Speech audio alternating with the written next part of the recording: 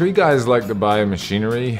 Trees are really heavy and they're hard to move around and they're dangerous to work with. So we buy a lot of machines, cranes, skid steers, tractors, grapple trucks, chippers. All of that stuff is dangerous, but it really makes the job easier and safer for the employees, and then the customers, you know, get a much better result too